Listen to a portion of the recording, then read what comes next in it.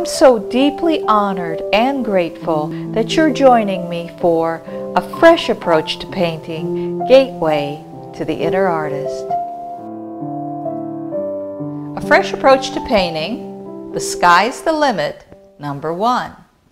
We're painting a painting called Clear Skies, which is inspired by a painting called Feasting on Plums. This painting won a merit award from the Mayor of Miami. So let's get started by beginning with the sky itself. I'm using a plain white canvas. I'm going to do the majority of the background of the sky with the light permanent blue. So let's pick up some of that color on our brush and make sure that's a damp brush. And just start placing that blue on the top part of our canvas. I'm loosely making marks on the canvas with my brush. My hand is at the bottom of the brush and I'm placing my color. I'm thinking about clouds while I'm painting this. I'm mainly identifying the areas, the background, the middle ground, and the foreground of this particular canvas.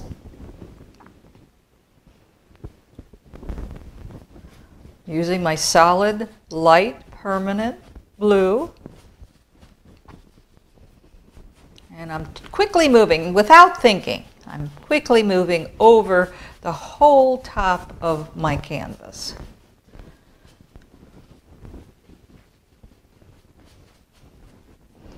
When I have enough blue on the canvas, I'm going to add in some white. And that white is going to automatically determine that there's a cloud in the sky. You notice I'm not being careful, I'm not drawing in a cloud.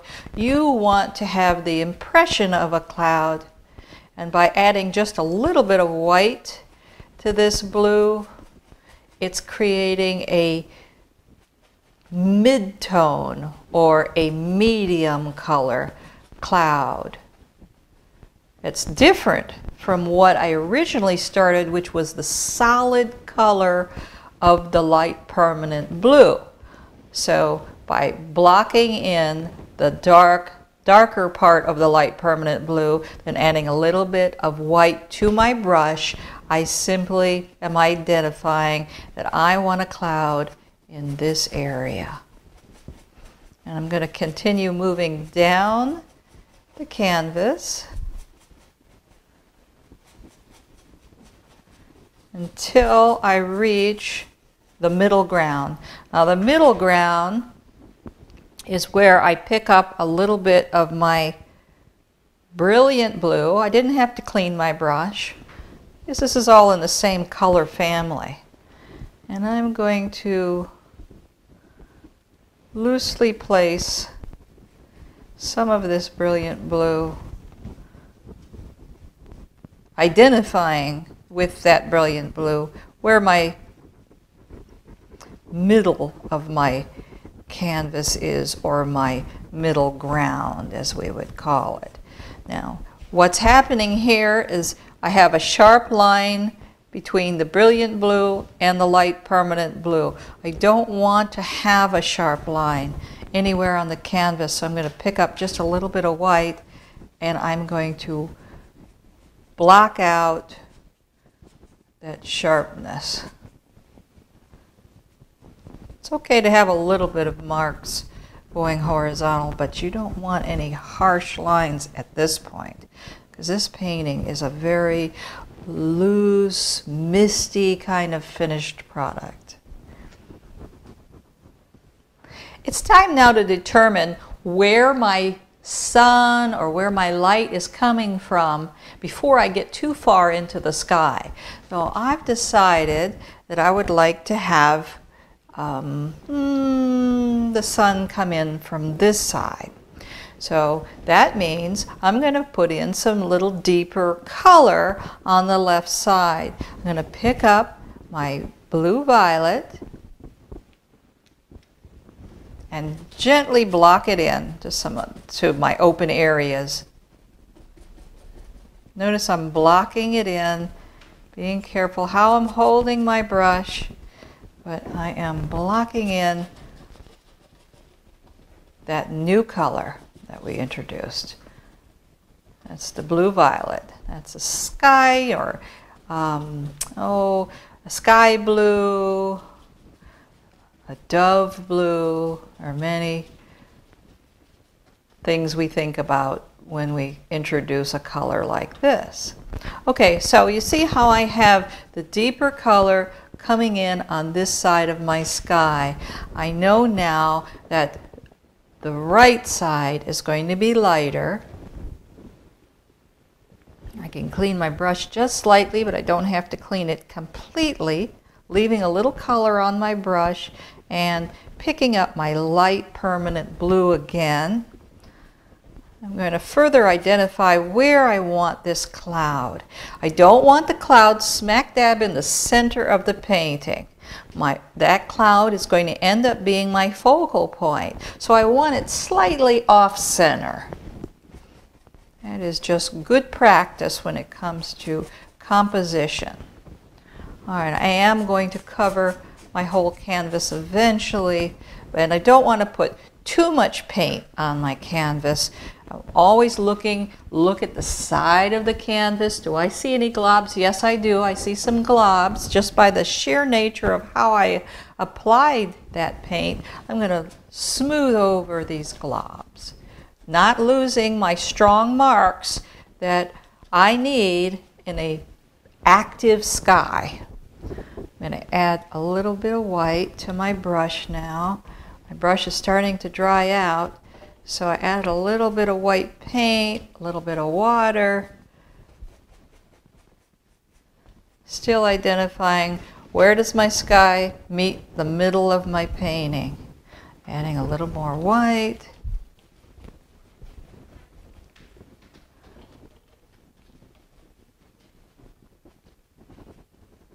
By loosely holding my brush, I'm getting some nice, strong marks.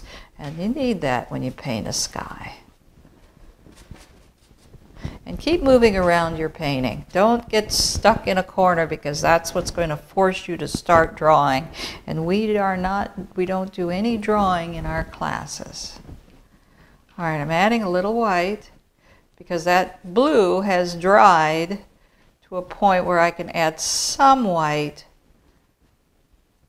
I don't want to get too crazy with my cloud because I have not completed my background yet.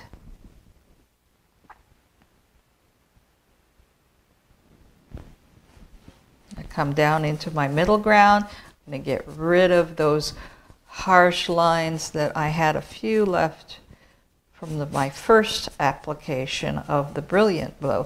Notice I'm leaving the center of my painting open until I can determine just exactly where my horizon line is. So I'm going to skip down now to the bottom of my painting.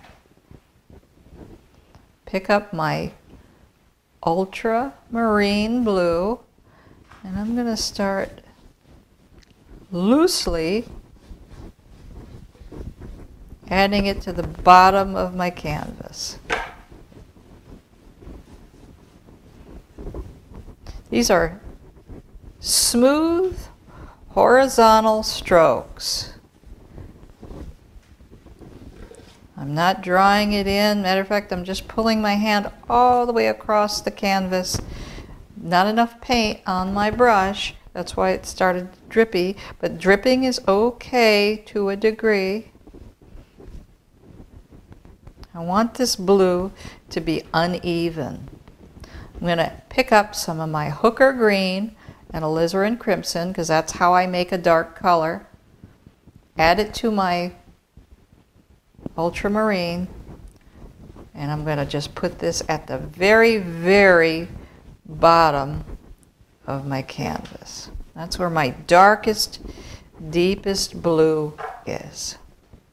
While we're in the foreground, I'm going to introduce another color, and that is phthalo blue. Add a little phthalo blue with my hooker green and alizarin crimson, and I'm just going to pull that color right across the bottom. That's going to give me dark blue water, and that dark blue water is all the way in the foreground. That's our deepest water. Now, if you need to, you can flip your painting upside down. I'm just going to do it so I can finish the bottom of my canvas. It's at this time that I add some paint to the edge of my canvas. And the reason I do that, it gives me more of a complete visual when I'm straight on. So I'm just going to paint over the top of the canvas. Of course, this is when you get the paint all over your hands, so wearing an apron might be important to you. I'm going to continue to work on my clouds in the sky, and that is by adding a little white and blue violet. Make sure my brush is nice and wet, and I'm going to tap in the bottom of this cloud. This is the cloud that I identified earlier as the focal point of my canvas. Now I need to let that dry. So I'm going to add a little portrait pink to my blue. Use my mixing area in my palette. Most of the time, you know, we mix directly on the canvas, but when we're making this shadow out of the portrait pink and the blue violet, we can do it on the palette. And I'm going to take and pull a little of this blue across my light permanent blue, and that is above the middle ground. This blue goes right above the middle ground, which is above the blue violet. Just going to pull some color across the bottom of where the clouds are, but above the horizon line, and that looks pretty good. All right. While that's drying, I'm going to put in a little bit of the top of my cloud. I'm still using this wash brush, and I'm going to just tap in where the top of my cloud is. This is how you work with acrylic. It's very different than working with other types of paint because it dries so rapidly. Creating a cloud is a process. It's a process of layers. So I'm adding white now to the top of my cloud. I'm not rubbing it in. I'm not doing a circular motion. I'm using the edge of this very soft brush called a wash brush. And this is giving me some beautiful clouds. And that contrasts with that dark, what light permanent blue now becomes a dark color. There we go. I'm going to touch my canvas in other areas with what's left on my white brush, on my wash brush. One being frugal and the other using up the paint on my brush. Okay, that is starting to look like a beautiful, happy cloud. I put the dark blue on the bottom because a cloud has a bottom and a top. It's lighter on the top, medium in the middle part of the cloud, and a little darker on the very base of the cloud. That is the exact premise of the whole entire painting. If you notice, we have the light permanent blue across the top, we have a little shadow in the middle ground of the painting with our blue permanent, bright blue permanent color. Before I get too far along, I'm going to identify where my horizon line is. And I see that I've left the white in the center of the painting. So I'm going to take just a touch of Naples yellow and white on the brush. Remember, I'm scooping up the color. I'm not mixing it. I'm just scooping up a little bit of color. And I'm going to tap over my white area, the top of my white area. And that is now, I've now decided that that is where the sky is going to meet the water. That's just below my bright blue middle ground of the canvas. I gotta make sure now I really clean my brush, because I'm going to go back into the sky. I see that some natural color has caused some light and dark areas of my sky. I certainly don't want to paint that out. I want to use that magic that happened by applying the paint. So if you see right here where my dark area is, and it then graduates into this light area, I'm going to put some white on my brush and a little of my light permanent, and I'm just going to touch. Now that's a little too white, so I'm going to add some more light permanent blue to my brush, because I'm going to accent this natural area that was created by applying the paint. This is an organic sky. Magic happens organically when we create these sky's the limit paintings.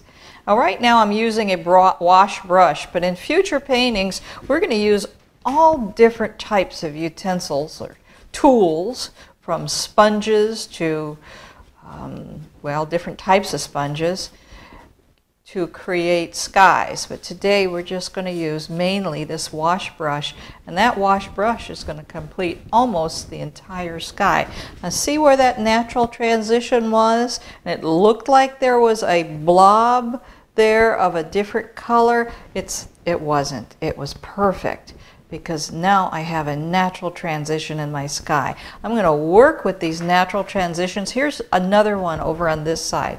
Let me just show you again how to do that. Just take a little bit of the light permanent blue and tap over that transition, and then smooth it out slightly, not removing your natural marks that you've made in your sky.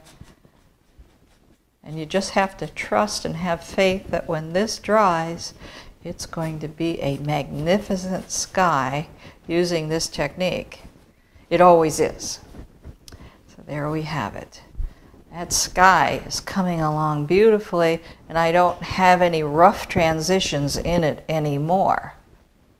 We identified early on where the light is coming from. So our light is coming from the right side. We've added some violet blue to give us some dark areas on the left side. That's just to keep our focus while we're painting the painting. Also, refer to your notan. Your notan will tell you exactly where the light areas are and the dark areas. So I'm going to go ahead now and put some white and brilliant blue from our middle ground onto my paintbrush. I'm going to identify an S shape in my painting, and that S shape will be where the light is hitting the water. And this is why I left the white in the foreground of my painting. I've got a white area that starts here, goes all the way across, and then comes back this way. I don't want to cover up those areas with my brilliant blue. So I'm just going to add a little bit of color, further defining my S.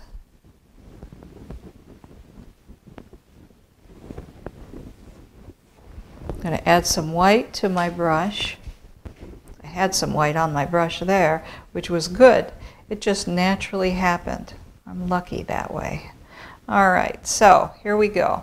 This is my S. It starts here, and then it's going to zigzag back and then end up in this foreground. So now it's okay for me, now that I know where my S is, now it's okay for me to fill in that area that I had left blank. All right, keep my hand moving this way and back. So this goes like that.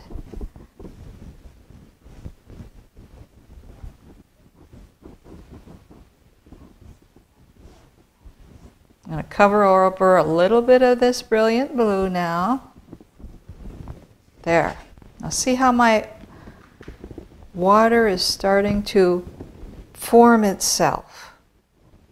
Okay, I added some shadow to the top of my painting underneath my clouds and also in this area right above my middle ground. I'm going to take some blue violet and add it to the bottom of my painting. I did not put any in yet, but what you do to one part of your painting, you should always at least touch that color in the other part of the painting. So I'm putting a little bit of this blue.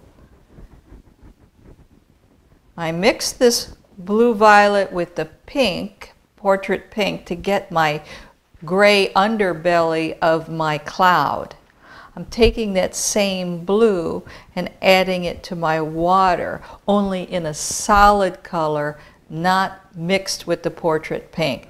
The reason I'm doing that is the color is more brilliant in the foreground. The part that's the closest to you needs to be brighter and more vivid and more distinct. The clouds are in the background, so that's why I added the portrait pink to the blue to get a little duller color, not so pronounced.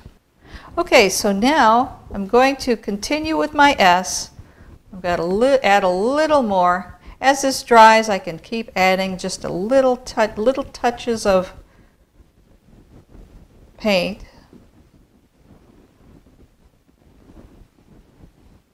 And by using a horizontal motion, I'm naturally creating water. And in layering it over all the colors,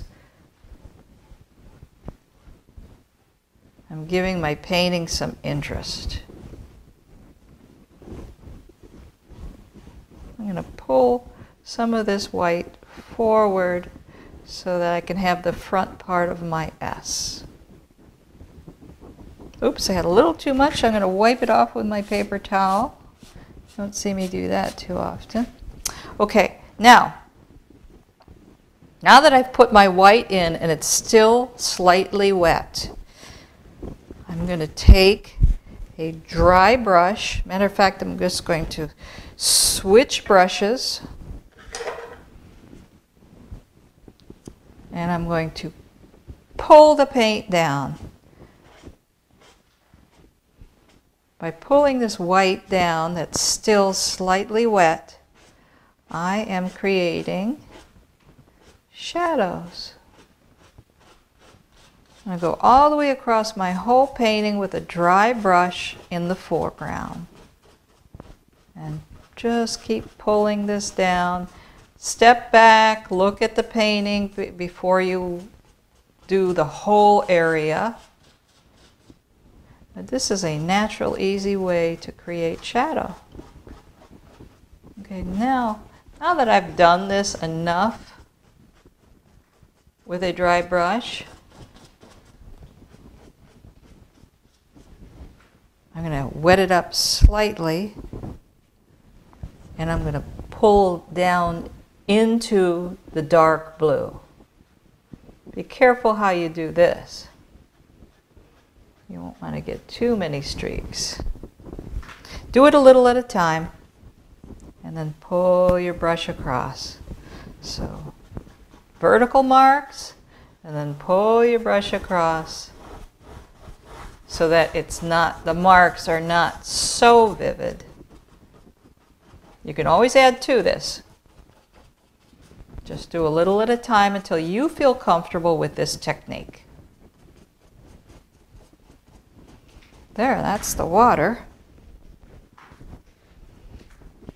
Now I'm going to switch brushes back and work on my sky. Now it's time to add a little more white to my brush and my cloud. Now I'm going to actually form my cloud, add a little more to the top of it.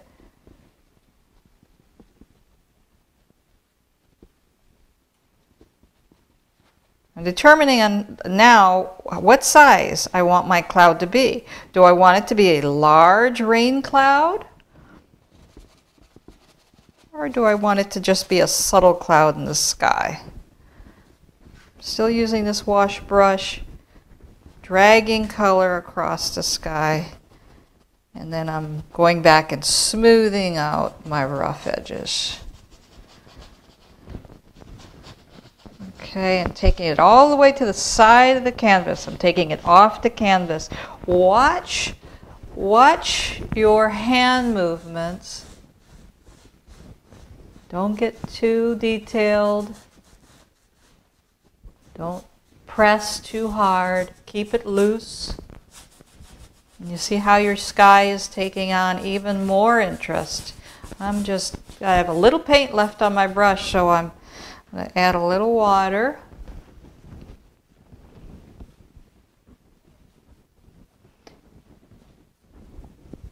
Have fun with this. Make this an enjoyable experience because you're creating a unique cloud. No two clouds come out the same, and no two skies come out the same. Every time you paint this painting, it will look completely different. That's the fun part of being creative. Okay, notice the way I'm moving my brush, just smoothing out some of those rough areas underneath the cloud. So I'm liking that. I've decided that my cloud is going to dribble a little bit of rain today. So I am going to put some white on my brush, add a little more white to the bottom of my cloud.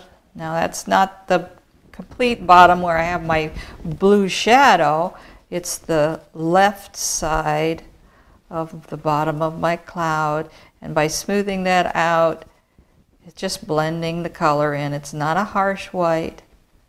Okay, now I am going to take my dry brush and I'm going to pull down, put a little paint on my brush, and I'm just going to pull down right through my sky in one small area.